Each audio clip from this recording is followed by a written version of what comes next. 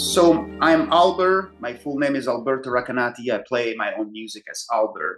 And the show that I put up for Art in the Loop, it's called In the Room.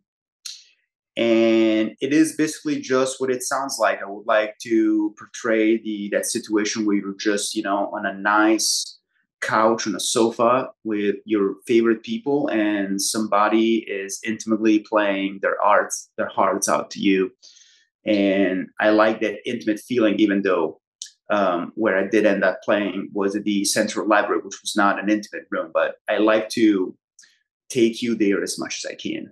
So yeah, my name's Alberto, and I am a trumpet player, freelance musician, composer, producer, educator here in Kansas City. I'm originally from Bari in southern Italy, which is obviously a big part of my identity. So I'm an immigrant in this country. I came to the States 10 years ago, just chasing music.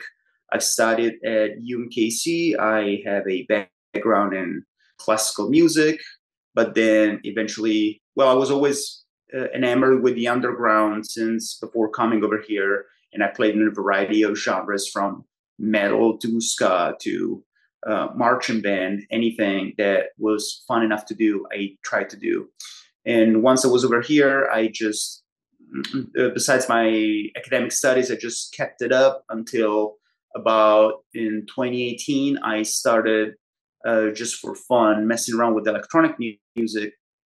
And I started performing once or twice and making beats and put those on social media. And fast forward a couple of years during COVID, I started making that a bigger and bigger thing. So I started putting albums out and playing more and more during the end of 21 and beginning of 22. And yeah, right now I have 3 full-length albums out and lots of collaborations. And I just came back from a Northeast Coast tour. And yeah, playing Kansas City as much as I can. I love to, I mean, if you're wondering at any moment during the day, what is Alberto doing? I'm probably practicing or doing something with music. And that honestly takes a big part of my life. But then out of that, I just honestly love to kick it with a few trusted friends, stay home with my 2 beautiful cats and wife, and just enjoy life to the fullest. As I said before, my identity as an immigrant is a big, big force behind what I do. So my fading memories of where I grew up, plus the crazy exciting memories of what I'm seeing, everything can look foreign, but at the same time, I've been gone so long to the point where it starts feeling familiar and the familiar starts feeling foreign. So it's kind of complicated up there, up here. And I like my music to just take me to that place in between where maybe I don't know if it's real, if it really happened, or if it didn't. I don't know if I heard this melody when I was a child. I don't know if I'm just making it up. I don't know if I heard that yesterday. But I I stopped trying to remember and I just like to just be there and hopefully take you with me when I'm playing. So in a way, I like to merge the future, the past, and the present into whatever you hear. Therefore, there's like a bunch of influences in my sound. I like to mix together many different genres, and I try to not worry about what it is, what that means, what that's like. I just know that somewhere in my mind those things coexist, and I like to share that for anybody who might feel the same. The word convivencia for me as an immigrant is daily life. It's survival. It's needed for me to exist and for me to let other people exist because it's never just one way.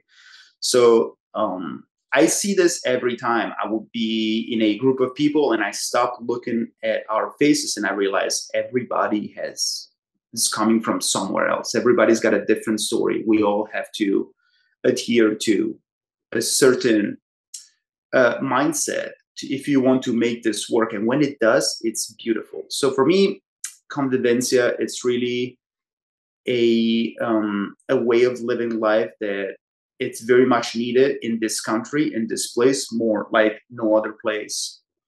And it's what put me in touch with other people is the net through which we're able to navigate our realities, which we'll never fully understand. from outside, but it makes it possible for us to interface with each other. I feel like my music does have a healthy degree of convivencia. First of all, because it's an immigrant who's playing it, and so you know that it's always going to be a scrambled recollection of things for the most part. Um, but then also when it comes to specific musical cultures, in my case, I feel like Kansas City is such a crossroad of influences, and it's really amazing and super inspiring for me to just walk outside, walk through downtown, walk through the West Bottoms, look around, look at all the different influences in it, hear all the sounds and work them together in something that somehow makes sense in my mind. So um, I would say that that's definitely a big part of my music. It's that big melting pot, which, what plays better than America to, and the United States and the center of this country to experience and portray that in your own way. I am very familiar with Art in the Loop. I've been playing in a couple of previous editions of Art in the Loop, and I got to be familiar with the people behind it, which I all love, and but also with what they're actually trying to do with their mission. I do believe that I love Kansas City. It's home, but one of my biggest gripes with this city is the non-walkability and the car dependency of it. And here's some people who not only are trying to fix that, which is a very, very tough battle, but they're also trying to engage the local artist community while doing it. So for me, seeing something like that takes care of artists, but also at the same time takes care of the city and does it in a mindful way, I just knew I had to apply. Plus, this year's theme, Convivencia, that's something that, as I said before, I experience every single day. So that there was really one keyword that resonated with me so much, and I just decided that I had to try to be a part of it. What title would I give this chapter in my life? Well, I'm not very good at titles, being an instrumental musician. So coming up with words with the right thing to say is usually something that needs a little bit of thinking on my end.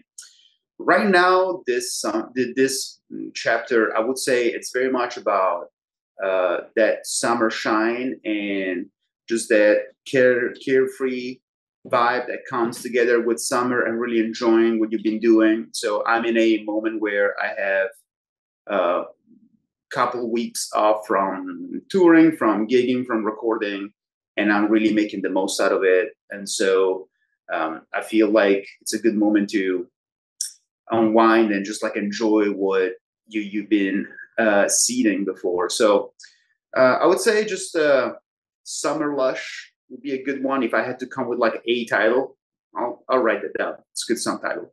What's the most unexplainable thing that's ever happened to you? Oh boy. It is kind of unexplainable to me how the hell I ended up here from my original starting point. So I know that this is probably mentioned before, but I'm an immigrant from southern Italy. I'm from a small town, kind of a underserved, a little impoverished area for sure within the country. And so prospects were not very bleak unless you decided to just leave and go. And if you told me 15 years ago that I was going to be in Kansas City today, talking to you or just doing what I do, living as a freelance musician, as a creative person, I would have probably laughed at you and I would say, that's impossible. I don't even know what that is. What's Kansas? But it is kind of unexplainable. And I do feel lucky in a way, even though everything happened, over the course of years, and it was a long time coming. But if I stop right now and look back, I'm like, it's impossible that I'm doing what I'm doing. But I guess it's real though, and I have to pinch my cheeks every so often to just be like, yeah, you're like you moved all the way over here, and you're doing something that you really love. So I feel lucky, and yeah, very, very lucky about that. And sometimes it's hard to really come to terms with all the stuff that I had to go through to be at this point. When I am not playing in a bar or restaurant or venue around Kansas City or the adjacent area, you can find me on social media. My handle is at Alber underscore sounds, ALBER underscore sounds. I'm also on Spotify, my music, or any other streaming platform. You can visit my website, www.albersounds.com. And yeah, just look for Alber, you'll find me.